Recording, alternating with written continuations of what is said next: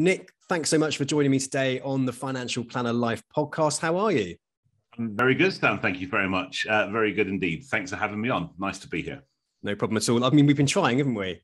We've been trying to get hold of Well, I think there's a lesson in that. We'll probably go into that, Stan, but like life gets in the way sometimes. But like I said, I believe you end up kind of seeing the right people, doing the right things at the right time in the grand scheme of things. You don't see it at the time, but absolutely we're destined to do this today. And perhaps an over-reliance upon technology sometimes.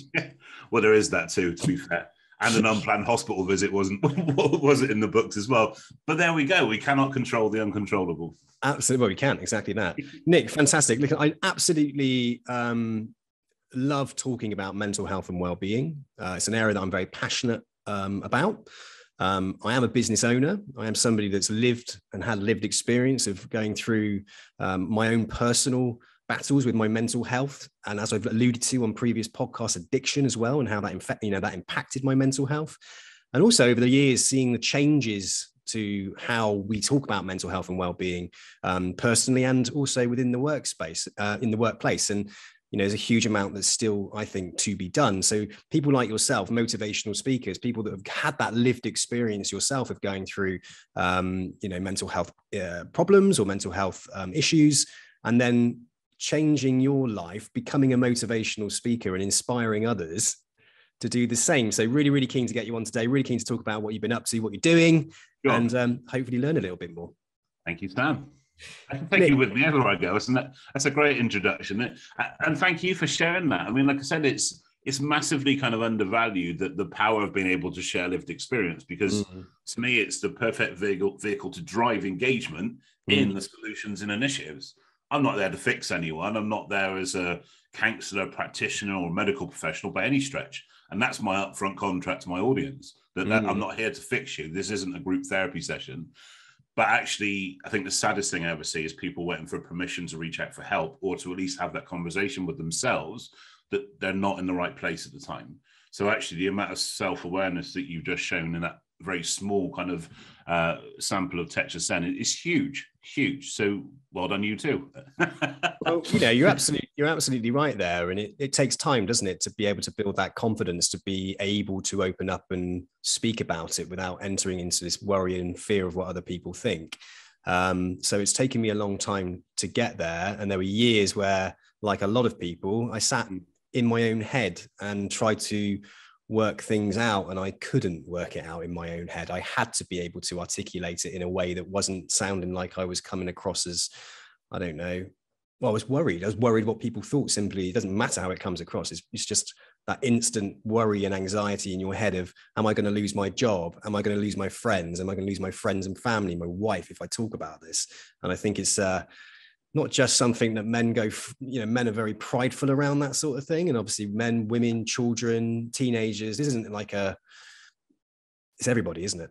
It is, and it's compounded by those things. Like you said, it's not exclusively men, but actually especially men. We've all been told of kind of my generation, your generation, that man up, stiff upper lip. We don't talk about our stuff. That's kind of, I mean, I come from, like I said, it's a family environment, like from a naval kind of family environment. And my granddad wouldn't have talked about his stuff, but he would have been through a lot of experiences. Now, so I think for me, it's very much kind of looking at the fact that there's other drivers to this too.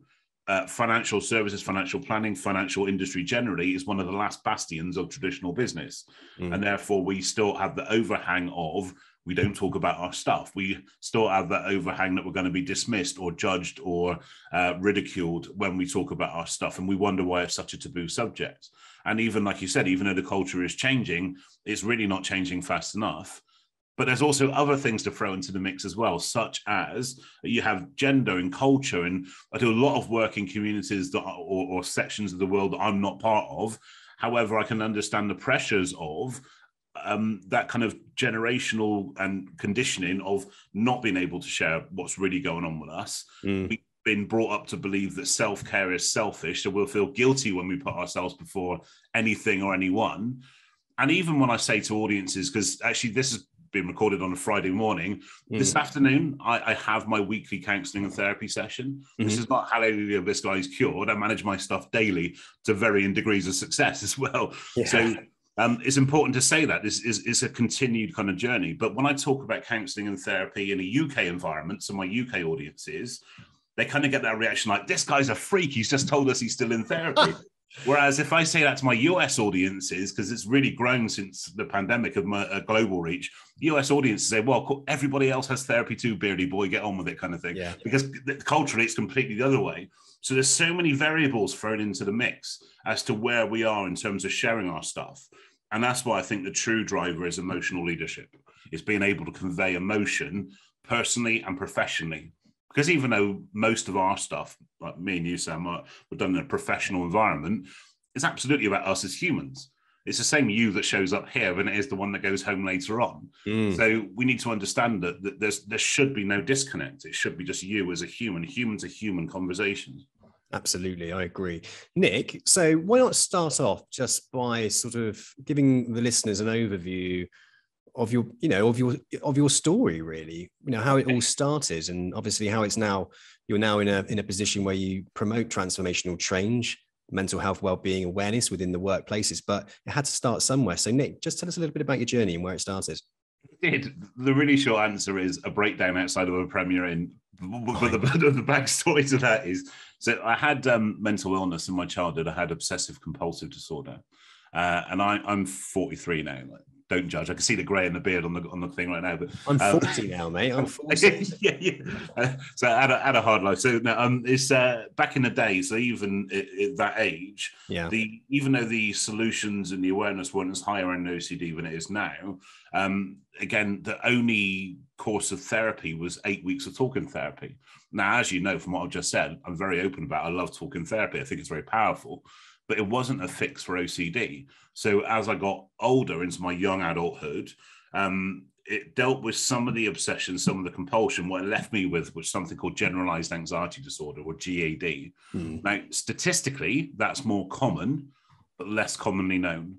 And it's where you consistently run on high anxiety or high nervous energy, to the extent that, and people that get this will get this, that you wake up one morning that you don't feel anxious about something, you feel like you have to create or find something to be anxious about, or you can't function. You feel like you missed the ball. But also it affects things like self-esteem and confidence and courage and conviction. So you'd end up saying yes to people you want to say no to all the time. As you said, people pleasing, a fantastically effective mechanism, utterly destructive. I nearly swore then. Utterly destructive, but fantastically effective. But also maybe you constantly catastrophize your future events and endeavors and decisions and relationships, or you ruminate on the ones that have gone before and you feel guilty, and guilt and paranoia and anxiety. I feel it now. It's a real heady mix. So through education as a young adult trying to survive with mental illness was a challenge, but I built this kind of ecosystem that was absolute comfort zone. But we all know the comfort zones are uncomfortable. Toxic relationships are comfort zones. It's easier to stay in a position of pain and frustration fighting than it is to do something about it. So because I created this that worked so well, I took it into my corporate life. So I was always client facing. I wasn't in financial world initially, but I was always client facing. So those who are watching this or listening to this who are client facing, anxiety, sales and paranoia, whew, powerful combo. But also I was running on that high burnout. So my output was constantly exceeding my energy. So I was always in earlier than I had to be, always away later than I needed to be, always truly present physically somewhere, but never really present anywhere. Because what I've learned is anxiety is regret from the past or fear of the future. Very rarely is it in the day. And that's where I wasn't living. So if I was at work, I wanted to be at home. If I was at home, I wanted to be somewhere else. And I was always thinking too far back or forward. And I think for me, there's two reasons why I got to the point I did in 2012. I mean, the first one is masking behavior. But I tried to be what people wanted to see in me.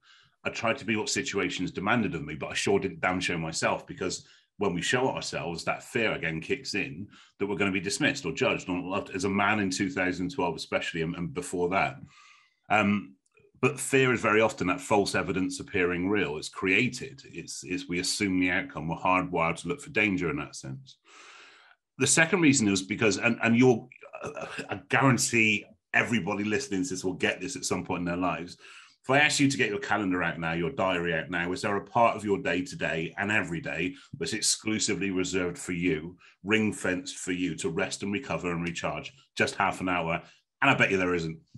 So ring-fence it as if it were your biggest client or your biggest asset, because you absolutely are, by the way. And that's the problem. We don't do that. So therefore, we can only run for so long until we stop. And I stopped in 2012. And in 2012, I've been to a business networking meeting. So for those who haven't had the pleasure of business networking, you go along, pretend to be happy, sell some stuff, ideally, and eat some breakfast. And that's kind of the format of most networking meetings I've been to. It was a beautiful sunny morning on a Friday morning in North Somerset in Portishead. It's not too far from us. And I left that meeting and basically I sat in the car and I just shut down. People feel that breakdown is quite an angry thing, like a kind of thing. It's not. For me, the experience was actually the worst thing, I guarantee you, Sam, is feeling absolutely nothing at all. It wasn't feeling pain. To cut off feeling hate, or cut off feeling love, or to cut off feeling bad, or cut off feeling good. You can't have one without the other. So you end up living in this self-contained numbness. You end up living in the state of your own creation where you don't feel anything at all. And I think it's when people feel lost, or they lose hope, or the hope of something better. That's where truly people start to become quite in a dangerous place. And without getting too dark about this, it was either going to be something that was going to consume me, or I had to let it out. And fortunately, to this day, I still count that blessing. That it's a real sliding doors moment. I let it out. 2 weeks later, I went to the same meeting in a professional environment. I've never done anything like it before. And I told people what happened, and not just them, but what happened to me before. And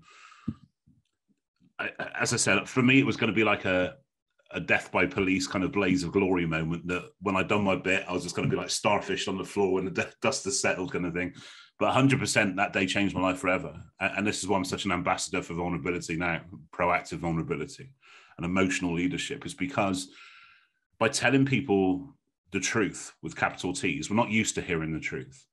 That especially coming from a 6'4", 20-year-old stone guy, talking about mental illness and a breakdown of stuff, that people that I've known for years, like people I considered friends, immediately started telling me about their challenges, weirdly, because it built a bridge of trust, that kind of we're all in this together mentality, that people started talking to me about their challenges around sexuality and gender and race and grief and addiction and loss and abuse and all these other things that we don't experience, we just don't talk about.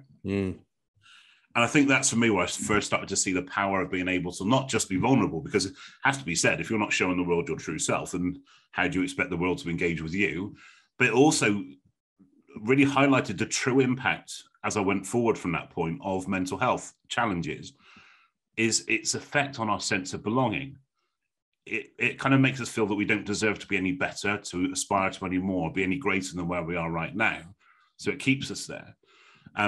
And that's why it's so aligned with other kind of global challenges, I guess, in life. But that's kind of the starting point for me. I never wanted to be solution focused, because the solutions and initiatives are there. They may be slow to access at times, but they are there.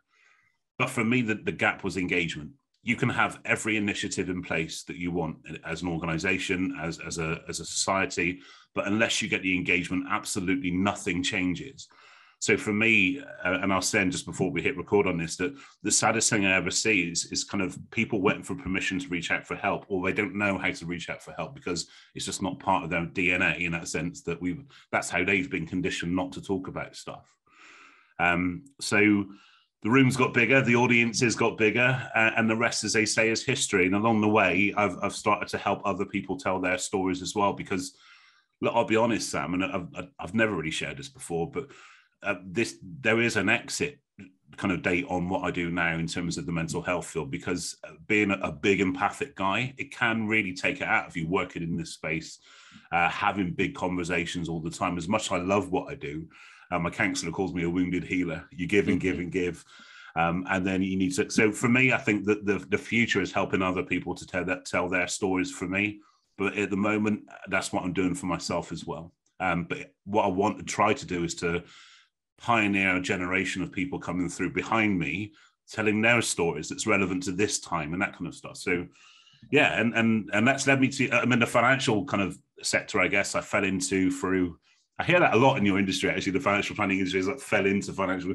I was a keynote speaker for Accountex in the accounting industry in 2017.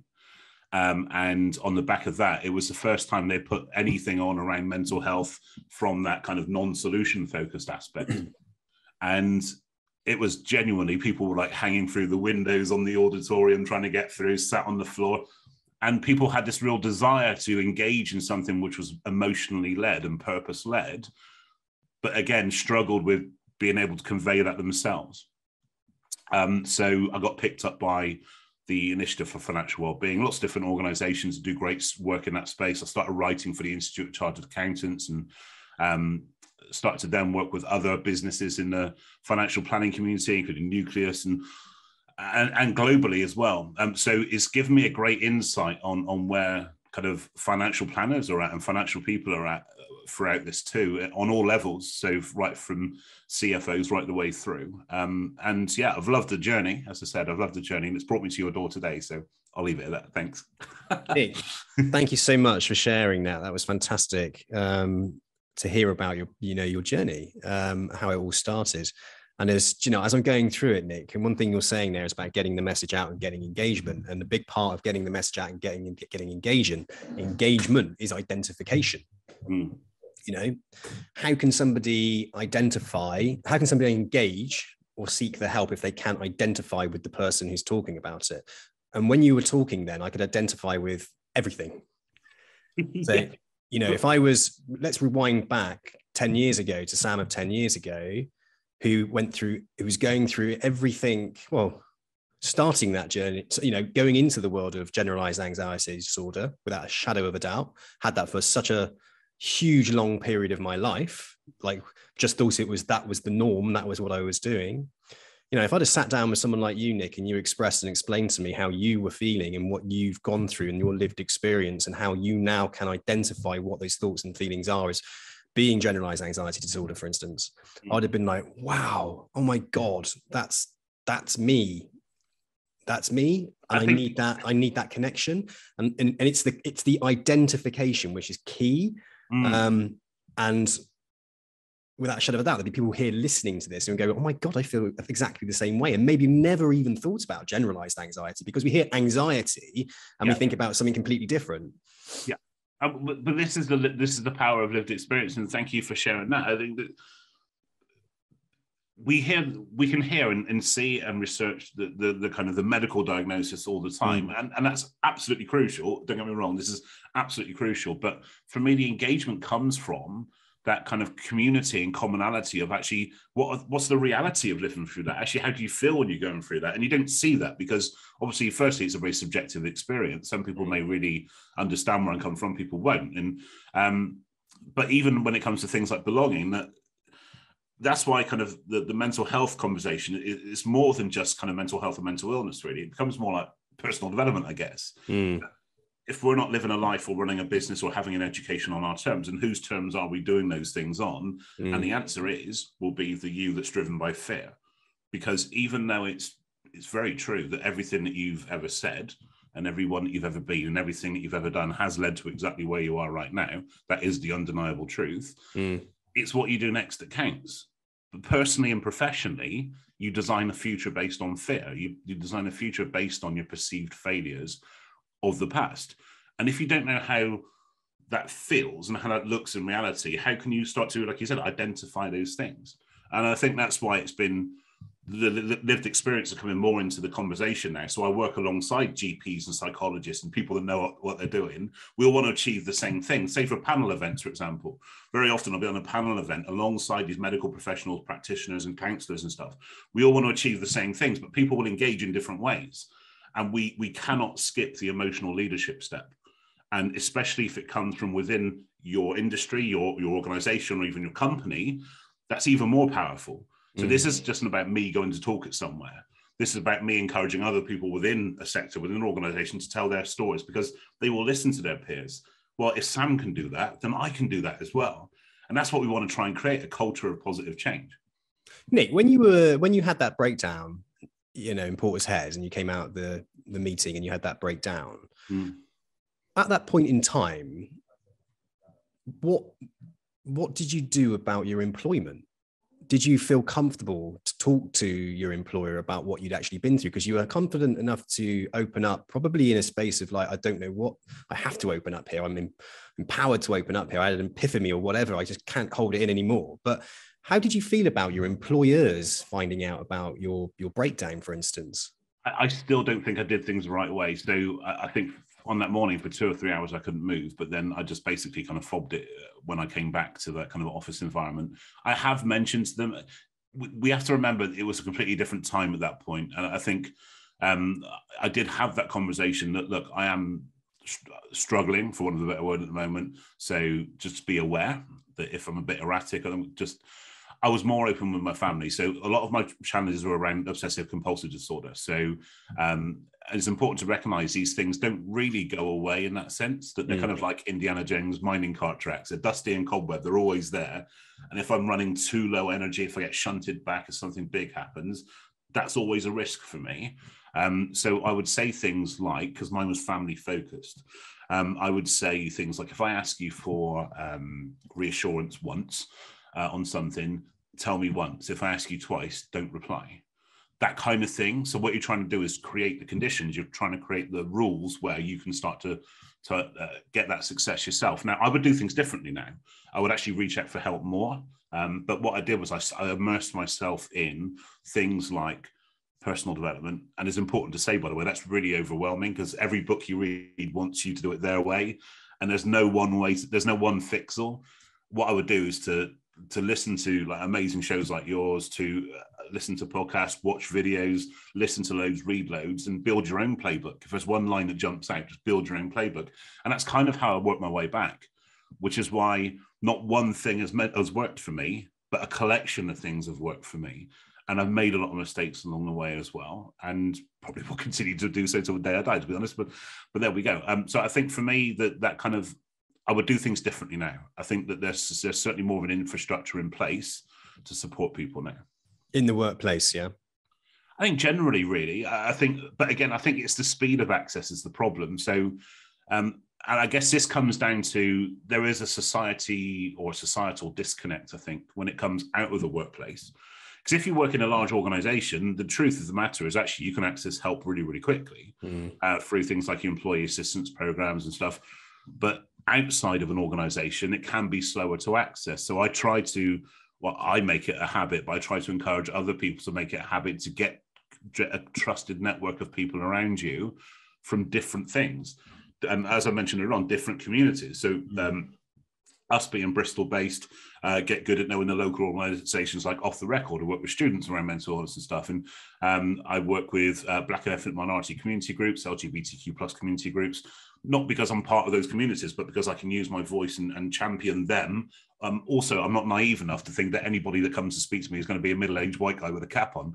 Yeah. so I try to make it a passion to get to know as many support avenues as possible, so that if somebody comes to me and says, right, okay, I need some help at the moment, I'm as well prepped as possible as a non-medical professional to help them. Yeah, I absolutely agree with that. Getting out there and speaking to as many people as possible and listening to as many theories as you possibly can around how to better yourself and self-improvement. A lot of the books out there are pretty much telling you the same thing, but they're dressing it up in a completely different way. And that's a good thing, because not everybody learns the same way and identifies in exactly the same way. Someone could read the chimp paradox and think it's absolutely fantastic.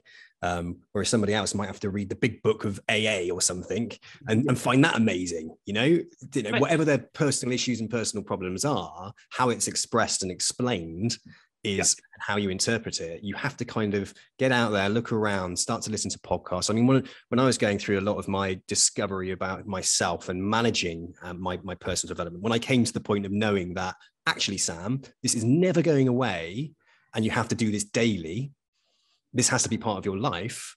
That was when I started listening to lots more podcasts. And I listened to the likes of Rich Rolls, who's an ultra runner in America. He's a great guy. But also what's brilliant about Rich Rolls is not only is he an ultra runner, which I love running, but he has some amazing guests on there that all speak about all levels of mental health, and some really big hitters on there as well, like Dave Goggins and, David Goggins and all that lot on there. But he's also a 12-stepper. He's somebody who's also gone through that lived experience that I've gone through. He's a professional person, had his life sorted, but he couldn't sort of, he couldn't stop drinking, and he couldn't, he was into drugs and all of that type of thing. But on his podcast, he talks about that all the time. The guests he gets on there are really, really interesting, but it's not just hyper focused on that. He looks at things outside of it as well, and how you can better improve, not just by thinking about one clear thing and that's it. And I love that variety. Absolutely helps massively when you're looking to change your behaviors, really. It does, and I love that. I'll be checking it out as well. So I think it's really important to recognize that when we feel that we need help, we automatically look externally, and the last place we go actually is maybe the first place we go is internally. I think we have all the answers we'll ever need. We just need to ask ourselves the right questions and then move the hell out of our own way, because we do get in our own way. Now, we mentioned alcohol there. Now, I have an unhealthy relationship with alcohol. I didn't realize that until March 2019. I was rushed into Southmead Hospital, not far from us. And the consultant said to me, "Mr. Elston, you've got a very big heart." So thank you very much. He said that was not a good thing. Okay. Turns out it's a hereditary heart condition, and the medication that they put me on to correct it meant I couldn't drink alcohol. Now, I didn't even think about it, because I could go for weeks without drinking alcohol. And I think by society's definition of alcoholism, that you would be drinking consistently. But what I found is if I had a great day, I'd have a pint or a glass of wine. And there's an obsessive nature to me as well, of course, then I would go for 10. If I had a bad day, I'd do exactly the same. But I could still go weeks without drinking, so it's okay. And it was only then did I realise how damaging it was. I started to sleep better. I was less intense socially. To mask social anxiety, I would drink a lot more than I would anybody else on the night. And things like so. Those kind of questions that you wouldn't necessarily attribute them to mental health or personal development, but if I ask myself genuinely, is alcohol good for me? Absolutely not. And now it's a choice that I don't drink alcohol. But instead of feeling like I'm missing out, I've made it a passion to drink every 0% option I can find and test them and qualify them, and that's what I like to do. But now that, again, that's become a thing. When we're open about this stuff, it's become a thing. The Nucleus Roadshow I did recently within your industry, that they sent me a big kind of 0% beer calendar, advent calendar, which I thought was a brilliant gift. But it's so personal because they could obviously listen to what I was saying and that kind of stuff. And so I think for me, it's finding an emotional connection to the thing that you want to create positive change to. And as opposed to feeling that you're missing out, you're kind of feeling that you're discovering something else. And I think I try to apply that logic to a lot of stuff in life. Yeah, absolutely. And I think some of the things we can do to ourselves to try to avoid pain and seek pleasure, like drinking alcohol. Same as me. I wasn't, when I never described myself as like an alcoholic or something, because it's like I wasn't. I wasn't the definitional term of an alcoholic. I, like you, have an obsessive mind. If I'm going to put one beer in me, I'm going to want more. It's as simple as that, because it's pleasure, whatever, if that's chocolate, if it's, anything which is pleasure-based, I'm going to want more of it, because that's what I'm like. I don't get up in the morning and think, oh, I really want a beer, or, I'm on a park bench or whatever, there might be a few all-night raves where I might have done that, but, but I'm not that person. And that's not just to say that, oh, they're a completely different person to me. I can identify with these people of what they're going through, because it's like, there's different scales, isn't there, to anxiety? There's different scales to depression. There's different scales to addiction, obsessive compulsive disorder. There's different scales, and we're all on this different spectrum, a bit like autism, for example, isn't it? We're all different levels of this spectrum, but it's about understanding the similarities and not focusing on the differences.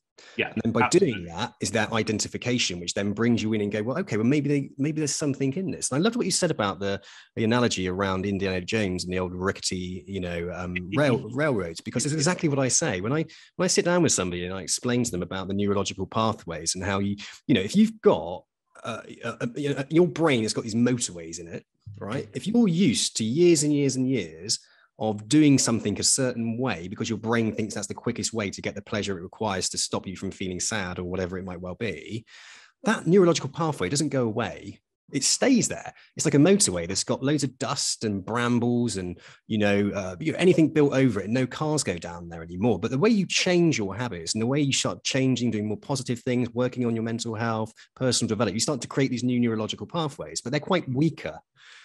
You can always go back to those old motorways. If you just get a brush out, sweep up all the leaves and off you go, bang, and it's there. It's always there. Yeah, and that's one thing that I learned, because I had it recently with coffee. Coffee is a massively psychoactive substance. It can hugely alter your moods, right? And for someone like me, who can be up and down, I've got to be very, very careful with it. And when I started drinking coffee again, and every single day, bang, I was on the coffee train again. And God, stopping that was really, really hard. But I went back to it because I thought, well, I could definitely drink coffee again, couldn't I? After a year, of course I can. But instantly, bang, I was in it, obsessed with it. It was like, it's always there, isn't it? And I think if you're somebody who suffers with obsessive compulsive disorders, suffers with a certain thinking habits or thinking addictions, somebody can be addicted to negative thinking. Those neurological pathways are always going to be there. So it's about acceptance of the fact that this is a lifelong problem, whatever your problem actually is. And now's the time to actually start working on it. And also dedicating time, as you said in your diary, to daily working your program, or daily working your whatever it is you're doing to help yourself feel better, whether it be journaling or whatever it might well be. So I liked what you said there. And again, identification, a lot of that rang true for me. One thing I ask you is in the workplace itself. So Nick, you're an inspirational speaker. You've moved away from that past corporate environment. Okay. Yeah. Now you're going into these corporate environments, talking about mental health, bringing it to the public within there, and hopefully getting some identification and driving change. Let's talk about that then. Let's talk about some of the great things you're doing with some of the financial planning firms, financial services firms. What actually is it you do? So on the outset, the most of what I do is to go in to deliver keynote talks or lunch and learns or webinar seminars around the lived experience angle of my journey, but also some tools and tips I've used along the way that have worked and not worked. And kind of like we're doing today, really. So I'm throwing a lot of stuff out there, what's been going on in my world. And as is already been proven already, there's bits that will resonate with you because actually it's a personal experience for you, or that's a challenge for you right now. And that's kind of what I do. So that initial talk that I work with organizations, it's done as kind of like a test, a gauge to see where everybody is on a certain, in a certain way around mental health. I think one of the other things that I do right from the outset is to redefine the term mental health, because mental health as a term causes the damage. So mental health is just a neutral state, like physical health. Whether it's good or bad, that's a whole different thing. But we need to start to consider mental health like as a muscle, something that we can exercise and work on and nurture and nourish and care for every day, and give ourselves the best chance of being smarter, stronger, happier, more successful, whatever that means to you. Knowing that stuff will blindside you. So what I try to give people in these talks is the reality of the situation, is knowing that actually stuff like bad stuff is always going to happen. Actually, change is constantly the biggest anxiety trigger in every environment I work in, because it's not just kind of corporates, but also in prisons and schools I work in as well. Prisons are a lot easier than schools, by the way. So parents will understand it. So with this kind of talk that is done as an awareness piece, the call to action at the end of these talks is then to actively signpost to the solutions within the organization, or if they haven't got that in place, signpost to solutions outside. So I work with lots of different mental health organizations as a champion or as an ambassador, that kind of stuff. Now, after that, on some clients like KFC, for example, I'm the host and creator of KFC TV. I was built for that. 6'4", 20-odd stone guy, a fried chicken TV station host. Yeah, I was built for that. I trained all my life for that. That would be tricky for me, I tell you. Yeah. So that, so I basically we do this kind of video podcast series where that goes out to all of their employees around well-being, different elements of well-being. I bring in medical professionals and practitioners to talk about the important stuff, absolutely. But my piece is the engagement, is to get other people in. If you're going to talk about grief, for example, as a theme, it's heavy, it's essential, but it's heavy. So we'll do that right in the middle. Then I brought in a laughter yoga guy to do a bit on the end. The chief people officer of KFC, we had a chat about what they're doing within the company. You make it engaging. So after that initial tilt within organizations, getting back to the question, that's kind of what I do, is it then gets tailored to fit whatever need they have. So I'm often used as like a pulse survey. So if people come to me afterwards and away from the event or at the event, and they say, for example, like financial well-being was high on those problems that people are coming to me about, then I'll feed that back to that HR team anonymously, and then they focus their initiatives on that. So very often I can actually just be a one-hit kind of thing, or maybe a yearly hit kind of thing. But sometimes it goes into other things where I bring in solution-focused people with me. So that drives the engagement. That is the engagement piece. The engagement comes from, and I had it this morning just before I come onto the call, that I spoke for a large kind of bank in South Wales recently. And somebody just really opened up, said, really enjoyed your story. And this is, bear in mind, it's taken 2 weeks to email. So I really enjoyed your story. I've been sitting on this. And this is the thing. You don't know who's listening and where it's going to land and when it's going to land. I really enjoyed this element. This is a challenge that I'm going through right now. How do you think I could reach out for help? That's kind of what I try to do. So people, because I'm not there to fix people, or I'm not part of the furniture, they see me as that kind of trusted ear. So people will tell me things that they wouldn't even tell their GP. But then I'll give them that kind of motivation and direction to say, right, okay, this is where you need to focus. And then they will go and find their own way forward. And actually bringing it back almost seamlessly on plan, that's been the main driver of my work in the financial planning community. Is actually that your clients will have the same trust and rapport with you than they would their counsellor or their GP. So it's no wonder why sometimes you will feel the burden of heavy conversations you have with your clients as well. So it's huge. How can we look after people who look after people? So those individuals, let's bring it back to, say, financial planning, for example. Yes. So your piece might well educate that financial planner to look at themselves first. Now, perhaps they themselves might have some issues which they haven't resolved or got out, and you're able to help them, I don't know, see their part in how they're thinking and all of that kind of thing. But I could imagine as well, you probably have to work with some financial planners that don't have any mental health problems and may never really ever in their life have it, or if they've ever been around anybody that have had it. So do you then have to sort of educate them on how to position themselves empathetically to understand, and how to perhaps sort of gauge the response from the client as to when and where they should be able to add value to that client and ask the relevant question without that lived experience, if that makes sense? Actually, it's the without the medical bit, which is probably the more, I would say, the more important part to stress from their point of view. Great question. I'm really glad you asked that, because that can often be the case. The financial planner actually may be in a really good position themselves, but what they're finding is they could be, for want of a better word, burdened by the challenges and responsibilities and adversities of their clients. Because let's not forget, actually, for people outside of the money world generally, money is a huge anxiety trigger. You either haven't got enough, you've got too much, or whatever that may be. It's just, there's so much connected to that, even as a conditioning, how relationship with money and how it's kind of brought up through our childhood and stuff. That and it's tied to so much, our success, our business, our family. Whew, you can feel it when you're talking about it, can't you? So, but if you have like 10 clients sharing that conversation with you, even without mental health, but if they throw in mental health challenges into the mix as well, where do you go with that?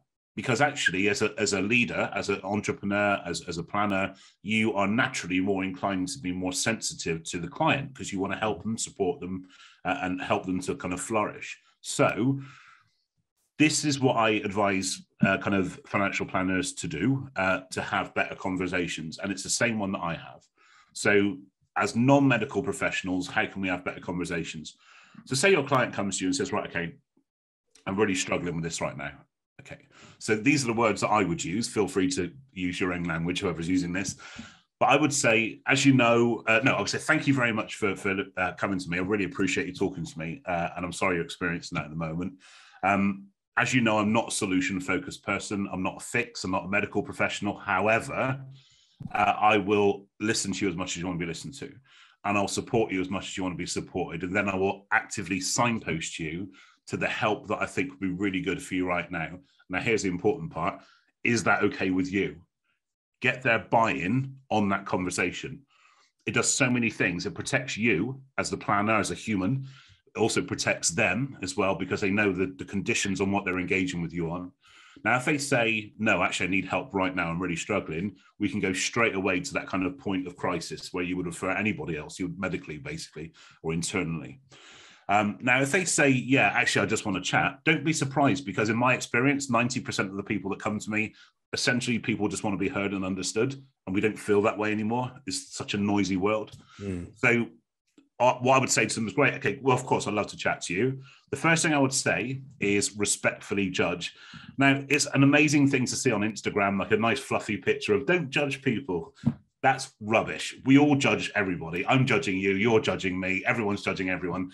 But there's a difference between judging and trying to imprint our beliefs on somebody else. So we can listen without judgment. We can, especially right at the moment, with the pandemic and mask wearing and not mask wearing and everything else, that there's so much kind of passive aggression and subjective kind of beliefs going around. We don't have to agree to be able to understand. So we actively kind of judge, in that sense, respectfully judge, and then we actively listen. So put the phone down, put the device away, put your laptop down, truly listen to what they have to say, because the big responsibility here, if it's not to fix them, then it is to listen, because it could be the only time in their lives they decide to open up to anybody. And that's huge. That is huge, but it's still not to fix them. And when you do that, you can actively signpost, because actually when you listen to them, people will, given a chance and given a relationship and rapport, they will speak to you about everything. Now, very often, if you look at GAD, for example, and high anxiety, very often people will first say to you the byproduct of the problem. So when I feel really, really anxious, and my worst with GAD, I feel defensive or sensitive or insecure, maybe aggressive even sometimes. Those are my tells. So those would be the first thing that show. So I could say the easier route to a conversation with the planner would be, actually, I had a feeling a bit angry at the moment. The second question, and the reason why Mental Health UK did this, was an Ask Twice campaign. But how are you feeling? Ask an emotionally leading question to get an emotionally leading response. Emotional leadership is how the industry is being pioneered in terms of culture. Emotional leadership is where it's at. You're going places that other people in the industry before haven't gone. And they will give you an open and honest answer. And then finally is then to actively signpost, build a bank of resources like that you just know like that, to be able to signpost people in that moment. And then when you've done all those things, you've protected yourself so you sleep well, and you encourage yourself to have more conversations with people, because you don't keep them at arm's length because it's going to be awkward, or you don't take that responsibility of fixing them. But not only that, but you've protected them as well, because they've known the terms of your engagement, and now they've got places to reach out to. And that whole process, that little ecosystem that I developed, and if it's used in the right way, means that we can do amazing things when it comes to having conversations whilst protecting ourselves, which is okay. We can look after ourselves. The one thing you said there, where, you know, if you, let's say, for example, you're speaking to 10, 15, 20 people a week, and let's say a percentage, I don't know how many percentage of people in the UK have generalized anxiety disorder or a mental health condition, for example. Imagine, like, you know, you're speaking to 8% apparently. How many? 28%. 28%. 28% of those people that you see a week. I mean, sometimes that can be a huge burden upon yourself to feel responsible if you don't have these signposting mechanisms in place, and also an understanding of what it is you're going up against. Because that's before you go home. Yeah, and we have that. The rest of your challenges there. Exactly. So we have this kind of, most people who are empathetic, and most people, I believe, who work within financial planning, are trying to do something for good for that individual. And I think we naturally go into that mode of rescue and wanting to help somebody, because we want that person to feel like we value them, but also that we're doing good by another human being. And I remember when I would try to help others, and I would go over the top in trying to help them, and I would almost then go into that drama triangle, where if I tried to help somebody, spent 2 hours, 3 hours, give them all these ideas and all of that, and I didn't put the boundary in place, then I would often go into the persecutory mode and almost victim mode of like, well, you know, why haven't they done what I've told them to do? And, you know, why aren't they helping themselves? And what you're clearly defining there is that educate yourself, understand what these options are for that person who's within that category, accept that you are not a medical professional and that you can lend an empathetic ear and ask emotive questions to help drive that person towards the solution, towards the help that they desire. And that is the most powerful thing to do, because then you're able to touch base with that person, make sure that they're all right, but not take things personally because you provided the options and the roadmap to how they can get to where they get to. It might be that you check in, they haven't done what you've suggested, but that's okay. You might ask again, well, how are you feeling today? And they say, well, actually, today I feel okay. Well, that's brilliant news. But just bear in mind, if you ever need it, give me a shout or give these guys a shout. And it's about trying to not be too emotionally involved. Step back, know what you're talking about, share your experience and say what you went through in your solution, for example. If you have it, signpost to the right relevant places. And I like that. And I like, it's almost like it has to be any kind of client-facing type role, I think, as a responsibility, or not as much of a responsibility.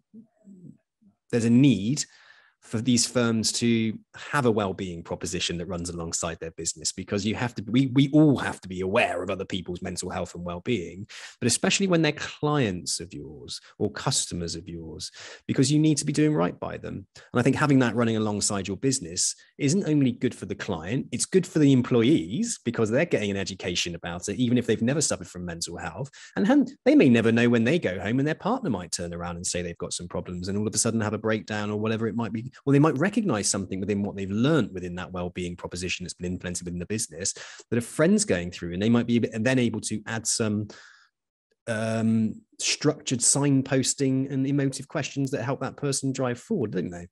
Absolutely. And it's just that simple dynamic kind of mindset shift of going from trying to be the savior to being the person that inspires people to create positive change is huge. Because as a savior, you take the responsibility, but with the person that's inspiring, you're kind of trying to empower people as opposed to save them. And that's the same conversation, but it's a subtle difference between the two, which changes the way that you kind of push forward. And even with the checking in element, I'll probably check in twice on somebody, and that's it.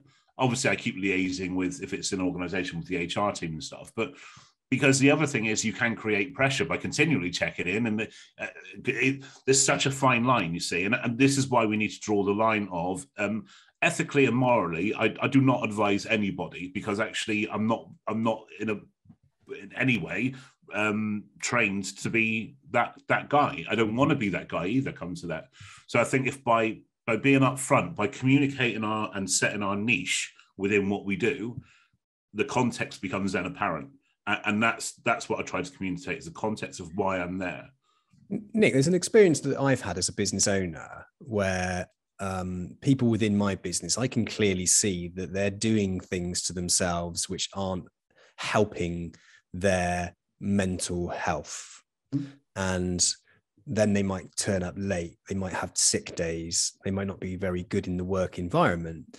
And being somebody that's aware of my own personal experiences, what I've done historically in the past is to bring them in and ask them some questions, emotional questions and whatnot. Now, I have fallen into that place where I've become the rescuer, and I'm starting to almost kind of say, well, this worked for me, so you should do it for you, you know. And then there's this feeling of resentment towards the employee when they don't take it on, but continue the behaviors that are negative.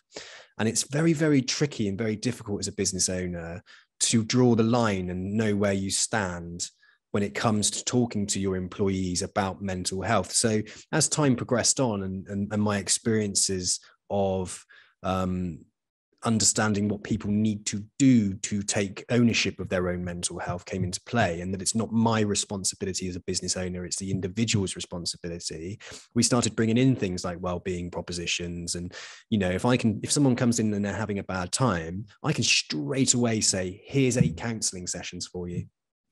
Go and talk to a professional. I hear what you're saying. I fully understand it, and I empathize, and I want you to get better. So here is 8 counseling sessions. And by the way, here's the community, a well-being community that you can also get involved in. Or here's an idea. Why don't you join 1 year no beer because you're smashing it so hard? Let's see if you can do 90 days. I'll pay for it for you. It's these types of things that I like to do now, because it's not my responsibility. And the problem is, as a business owner, employees make us money. Therefore, we feel that we have to protect and, almost kind of do everything we possibly can to solve all their problems. Whereas a lot of their problems are completely unsolvable by this egotistical director of a business who thinks that he's got it all licked. Whereas I love being able to signpost now to the relevant people. And it takes the pressure, both myself and Stuart have experienced it, and it takes the pressure off of us so much, because we're not master of everything, You can't, and personal accountability needs to come into play. I mean, looking back on my experiences and most of people's experiences, that there's going to be a time in your life, whether it's one time or many times, but somebody's not going to do this for you. You've got to be the one to push yourself over that line, and then you can kick on from there. And I've had a couple of those kind of times. Well, even over the past 19 months through pandemic and lockdown and stuff, like, trust me, like, it's been like some of my darkest days since 2012 over the past 19 months. On the flip side, it's also been some of my best days as well.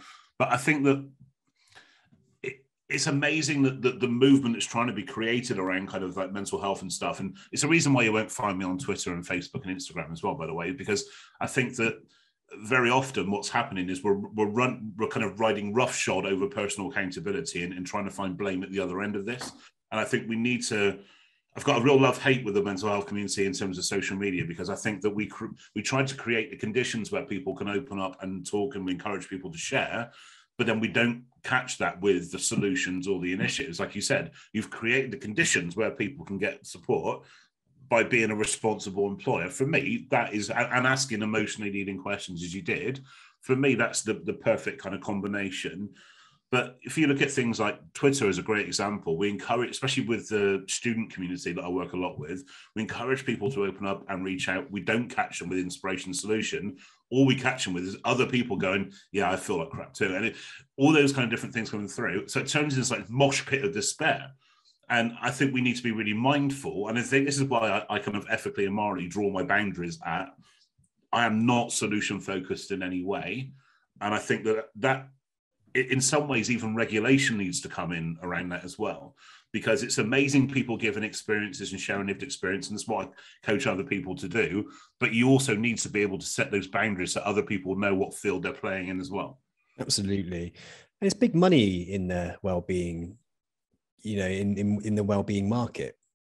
Well-being is huge. In America, it's like billions of dollars are being traded within that. And you're mentioning there about things like social media, and you're getting people that are turning themselves into gurus and think they've got the solution, but actually they might be causing some serious problems.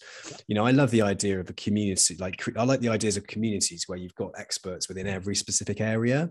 So, you might have somebody whose expertise is around eating disorders or something, and you've got somebody that can actually come in and add value and talk about that area and allow that person to understand and identify with the problems that person's going through. Because even like going to see like a talk therapist, they can kind of give you a roundabout idea of what's going on in your head, but if they can't relate that to the issue or the problem that you've had, it can be really, really difficult to build that trust and engagement and identification.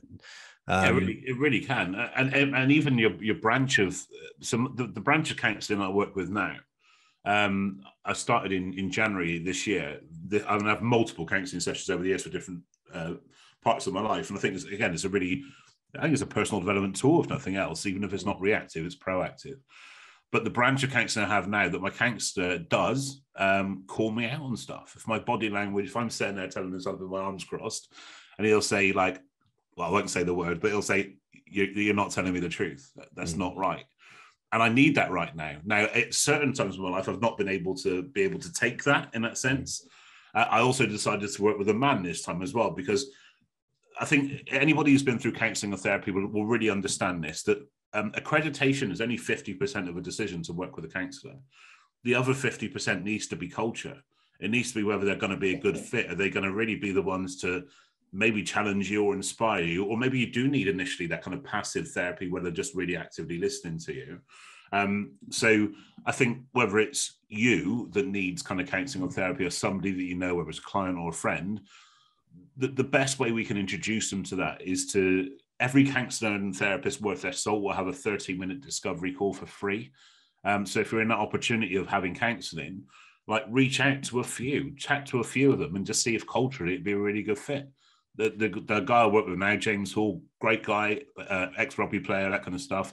I needed that kind of interaction right now. That may not be forever. I may need a different type in future, but for now, I need someone that called me out. So there's no one fix-all. And I quite like that. I think sports coaches use the term marginal gains. So daily incremental consistent changes, or the Japanese have a term of Kaizen, which is an old American workplace methodology. So you tweak little things every day to produce bigger picture results. It's kind of how I use counselling. I never saw it as a 12-week course. I saw it as, actually, is this something that for the price of a Domino's every week, I can go and have this really proactive session where I can air anything that comes into my world that week. And as I said, at the moment, I deal with heavy stuff. I mean, this morning I was talking to somebody about self-harming and stuff, and but because they're talking to me in a situation where they know I'm not the solution, but they want to know how to reach out. What's my insight on using counsellors, which is why that comes to mind. And then you can give them the information that you've gleaned, but then they'll go back now to their employer and ask for the help that they need. One of the biggest boundaries, I think, that people come up against in speaking to counsellors, I think, is the cost. You know, it feels a bit, and correct me if I'm wrong, Nick, and maybe you've got some great experience around this and how you can signpost people, but one of the biggest boundaries, and the reason why I brought it in on a benefits package within my company, was that people wouldn't go and see a counsellor because they felt that it was too much money. It cost them too much money. And, you know, counselling can range anywhere. When you haven't got any experience at counselling and you chuck it into Google and something comes up, you know, you don't know the costings. And some of these are like £45 an hour. I mean, if somebody's coming in and, you know, my entry-level guys here would come in on a 20K salary a year, yeah? So they're not earning any bonus or anything like that. And all of a sudden they have a problem. And, you know, you advise them, well, go and see a counsellor. You know, maybe they haven't got that much money to be able to go and see a counsellor. Maybe to them, you know, £45 a week is a lot of money. Yeah. What can be, you know, it feels like a bit like, oh, I've got a bad back, so I'm going to go and see my chiropractor. It feels like a bit of a rich person's little perk, doesn't it? You know? No, I get what you mean. For me, it's kind of, it does depend on your budget, of course, as well. For me, it literally was a direct choice of, actually, what else do I spend 40 quid a week on? Probably like a pizza. So let's say, right, okay, that's it. Again, I won't mention the name again in case I get sued, but a famous pizza brand. So by me doing that and doing that instead, actually, that was more of a choice of how I spend my kind of social money, I guess, in that sense. But I also appreciate, I speak to people that even are without employment, that are getting back into employment, that haven't got any budget at all. So do research. I can't think to hand. It's, I think there is one in the Southwest, actually, in Bristol, that there are kind of like university counselling placements where you can go along for like heavily discounted programs with trainee counsellors that are supervised there as well. So you get the full benefits, but for a lot less. It was like £10 an hour or something. So check that out. I mean, try Googling a bit of kind of student counselling or kind of trainee counselling organisations in your area. I think some of the apps that have come out are actually really, really good. I've been recently using Bloom, and I've been using it every single day. It's a CBT based app, and it's fantastic. And it's got videos within it, and you've got these kind of two counselors that are within it that you type in lots of things that are going on, and it comes up and it creates sessions for you based on what you're thinking that day. And then you journal it, and it also picks up on things you put in on your journal to kind of the algorithm, and then put specific counseling sessions in front of you on a daily basis. It checks in with you. It's really, really good, and it's really, really affordable. And in the short period of time that I started using it over the last couple of weeks, because I felt like I needed some more CBT, it's been an absolute godsend. It's been brilliant. And I look forward to getting it up, and the video comes up and I can, it's like, right, now reflect. And you sit and you're writing. You don't realize for 15 minutes you're writing, and then you go back and you look and think, God, that session was 45 minutes. But, the monthly fee is like $4.99 or something, And I think those are great ways to be able to engage with people. But I think you have to, as an individual, have a desire and a need, and a desire and a want to get better, and it takes time for some people. And I think those apps sometimes, although it's like, we can solve the problem at being easy to get and cost effective, but I think sometimes nothing beats sitting down with another human opposite you and having that heartfelt, deep conversation where somebody can challenge you, because AI is not there yet. It can't challenge you in the way that a human being can around your thinking. And I think it's like virtual is good enough, isn't it? And I'll certainly check it out. It's a great recommendation, Sam. I mean, it's certainly, bearing in mind that all these options are now available. But like you said, I think the other element to throw into the mix is trust. Not everybody lives in a safe space. Actually, sadly, we've experienced that over lockdown for sure. Yeah. So if I've been on like virtual calls or virtual kind of talks, which has been the mainstay really, that open questions are very few and far between, because you don't know like who's in the next room or who's listening, or can they be really open. And it's the same with kind of counseling and therapy really, that do they trust the app when you hear so many kind of scare stories. And I'm absolutely sure that obviously these apps are safe, as a disclaimer, but we don't trust technology enough in the moment, to be fully honest, because you don't know where that data's going. So yeah, but I think you'll get there, I think. And it's just a case of like everything. And it's, if you haven't got the budget, it's good enough because it's better than nothing. But it comes back to what you just said then, that you need to have that desire to address it. And you mentioned that such a key word earlier on, Sam, is acceptance. Yeah. Accepting exactly where you are right now, even if you're in a place that you don't want to be, a position of pain or frustration. I accept where I am. What's next, kind of thing. Yeah, absolutely. I've always benefited from, because I did a 12-step program through, I did it through AA. Okay, yeah. So I've always benefited from having a sponsor. Yeah. So from my perspective, having a sponsor, a mentor essentially, has been really, really powerful, because when I get into a sticky situation, I'm able to text and call, and that person's able to challenge my thinking around, because actually the thought of drinking left me instantly as soon as I identified that I couldn't drink ever again. And I was like, oh, brilliant. Okay. It completely left me when I heard everybody else's stories. But what I was left with was my thinking, and it was completely screwed. So throughout the whole kind of going through the 12-step process, you go through a process of like discovery. So you have to look over your resentments from your past. And they tend to be the things that cause you anxiety or depression. And then you look at the future fears, or the fears of things happening, fears of being taken away, fears of not getting something. And it's a really cathartic experience. And you put it all down, and then it's like taking rocks out of your backpack. And after you finish that period of it, it's like you're completely empty. And then what you're left with is this kind of, right, well, how do I recognize when those fears might present themselves again? Or if a resentment comes up, I'm pissed off or angry at somebody, how can I solve that issue instead of burying it deep down inside and letting it then ruin my weekend or ruin my next couple of weeks, which is very, very easy to do.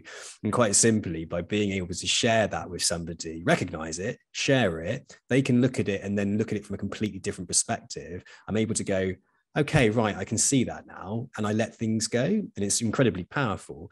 But with that side of it as well, which is why I think 12 steps is fantastic. I'm not like a spiritual person or anything like that. In fact, I do the modern approach to 12 steps, which is scientifically and psychologically, and that kind of approach.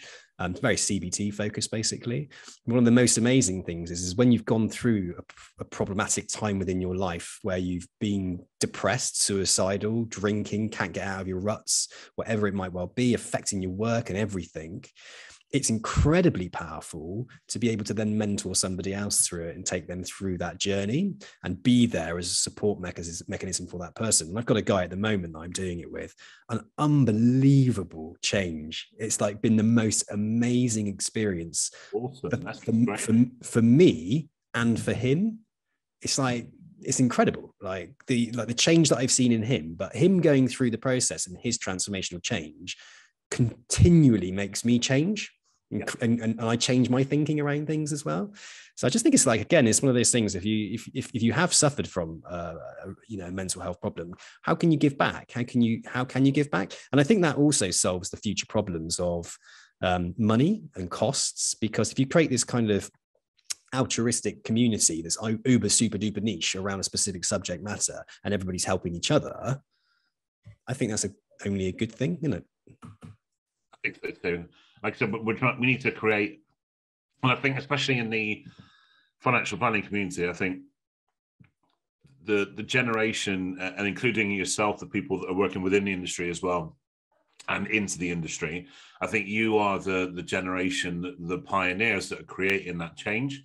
So you may find more resistance, like from that old guard kind of mentality, which will work through like everything else. But you never know where it's going to go. I mean, the solutions and the awareness now, as somebody, I've been doing this, 6 years now. So the solutions and awareness now are so much more than this time last year. So we don't know where we're going to be this time. No, we don't. Yeah. So with the, not just the advance of technology, but also with how we're working, flexible working, how relationships are being managed, and of course, the more accessible things come, tends to that the cost attributed to those things comes down as well. Yeah. So I think it's certainly getting there, and I think there is certainly also a rise in things like trainee counsellors and stuff. So again, I think it's only good things happening, but I think we're still in the eye of the storm at the moment, I think, for sure. What are the biggest challenges that firms are actually coming up again? When they're coming to you and they're talking to you, yeah. What's the challenge around what's some of the biggest challenges they actually have around mental health? The number one biggest challenge, like in every organization I work with, from that kind of entry meeting kind of situation, is change. Change, consistently the biggest anxiety trigger. But it's the same reason why the term mental health is negative as well, because we're hardwired to look for danger and fear, so therefore change we feel will be negative. And I do this in any environment. I go to speak to I was at Tesco head office a couple of weeks ago. Okay, show of hands. If I said that your boss is going to call you into the office straight after this, do you think, great, a pay rise? Of course you don't. You think, oh, I'm out of there, I've been sacked. So we think change is negative all the time, when actually it may be, but it may not be. So it's kind of changing our relationship with change, accepting that change is inevitable, and then building tools. I know resilience is massively overused as a term now, but building those kind of tools around resilience to be able to bounce back as soon as you can when this stuff does hit you. And one of the lines I like to go down is that I think very often what creates the most anxiety is not just the trying to control the uncontrollable. So it's about reclaiming choice, but it's the first thing we give away when we struggle with life is choice. But it's about reclaiming choice, accepting that stuff may happen, but also is stop the pursuit of happiness. Mm-hmm. Now, bear with me on this. Let me justify this. For me, a lot of my anxiety comes from the pursuit of happiness, where actually I now go for the pursuit of neutrality. Because happiness to me is peace of mind. Also, in any given context, if I go in with a neutral mindset, I work hard to make sure it's successful. But I also don't beat myself up too much if I think it's going to go wrong. So whether that's speaking on stage at stadiums or conference halls, or whether it's in my personal life, that I think it's a pursuit of happiness that can often cause the most anxiety, because we feel that our natural state should be happy, and it's not. Our natural state should be neutral. Mm-hmm. And then that means we enjoy the happiness, and we struggle a little bit through the sad times. So yeah, I think strive for neutrality, I think, is massively underrated. Which is incredibly difficult in this dopamine world we live in now. You can't knock on your mobile phone without having a massive smash of dopamine release. That's why I proactively chose that I'm not on the. And even though 30% of my business was being done through those platforms before, that your mental health has to take priority. So I now exist on LinkedIn and YouTube to host my videos, and that's it. Yeah, pretty much the same as me. Like I've got somebody who does all my posting for me on Instagram. I do have a personal Instagram page, but I definitely when I put it down and I don't use it, and I have those social media detoxes, etc., dopamine detoxes they call them these days, isn't it? I find that I'm way more, as you put it, calmer and content. And that's the thing that I strive for now. So when people say to me, "Oh, what are you giving up this week then, Sam?" It's like they take the piss out of me, but it's not. I'm doing it because I'm trying to seek contentment. I'm not trying to seek pleasure or this idea of happiness. And it's what we attach to what this idea of happiness is. And these social media channels absolutely exploit it. You know, money and wealth and, you know, the best body, you know, the best holidays. And you can go on there and it's never going to make you feel good. The reason why you keep coming back is it makes you feel shit. You know, it's like, it's terrible. But yet we do it. It not only is, you're quite right, it is superficial, but also in terms of, I think also in terms of that kind of element of people rarely post normally. They'll either post for inspiration or desperation, but very rarely in between. So, and that's the problem, really. So you're comparing your spun version of the truth against somebody else's spun version of the truth and then feeling like shit because you bought into it. And that's kind of the problem, is that we never truly know what somebody's experiencing. I mean, even on LinkedIn, I've tried to be like consistently vulnerable in that sense. And I've shared the bad and I've shared the good because I tried to stick to kind of what I talk about, really. Even when I first went self-employed years ago, to kind of pay my way, to pay the mortgage, whilst I was doing that, I was working for Tesco, delivering groceries 36 hours a week. So, but I did what everybody thought was LinkedIn suicide in the start of my blossoming entrepreneurial kind of journey, by posting a video of me in high vis on a Sunday morning saying, this is what I'm doing to keep the dream alive. And to anybody else working a plan B to get to a plan A, I'm with you. And to this day, it still remains one of my most popular posts. So I think it's not being afraid to like show your true self. And I think that's the problem that people very rarely do. And then we compare that against our lot. I think social media is it's going to be a problem within the work environment, because I think a lot of people coming into these smaller companies where they're almost expected to be social media influencers within their own jobs. I mean, there was a point where it was like pressure. If you're not using video, if you're not posting videos, then you're going to miss out. And I remember in my place, like really hyper focusing on it. And there was people in there saying, I don't want to post videos, Sam. I was like, well, you could, I'll get you some training on it. And it was like pressure to keep up with the Joneses, this idea that we're going to this fear of missing out again. And I think that's an area where a lot of companies are going to lose their staff because these staff are going to be sitting there thinking, I don't want to do that, but I feel like you're judging me if I don't do it. So we have to have this conversation around social media, and we do it at interview stages. Look, some people in here love to put content out. Some people in here like to put some out. Some people just don't like it because they feel uncomfortable. Now, we're going to work with you as to how you can do it. What's the best strategy for you to do it? Because we are in an age where marketing is required, but we're certainly not going to put pressure upon you anymore to feel like you have to do it. And that's really, really important to me. So content creation from a company now, we're sort of building it in one area and then distributing it out in the right ways. But I'll be honest with you, Nick, I feel like having this podcast, getting myself on video, running the marketing for my recruitment company, I find it very stressful, mate, and because I don't particularly like to put myself out there too much for that fear of what people think, because I've always got this fear of what people think of me. And it's like, and I'm doing it and I'm thinking, why am I doing this? Why do I keep putting myself through something I feel uncomfortable about? But I do learn as I progress through. And as I've done it and as I've put myself out there and I become more honest and authentic, actually, I am seeing an intrinsic internal change within me. So it's becoming a good thing. But I can see it causing problems within some companies, especially some of these smaller companies where the expectation is very high upon newbies to coming in to be influencers. And if it doesn't like sit well, work out, provide a revenue, whatever that thing is to you, like I said, don't be afraid. I mean, for 2 weeks after closing my social media accounts, I thought the whole world was trying to get hold of me, and I was missing out on every opportunity under the sun. And then suddenly a peace descended, and I loved it so much, I just kept it that way. Now, don't be afraid, because sometimes we either assume an outcome or a revenue to something that we really enjoy doing, so therefore we must do that thing. Mm-hmm.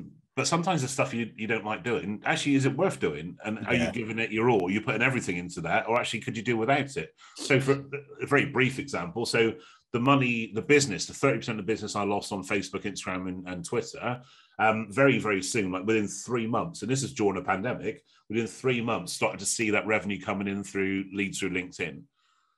So I've not lost anything, but I've gained a lot of sanity. Yeah.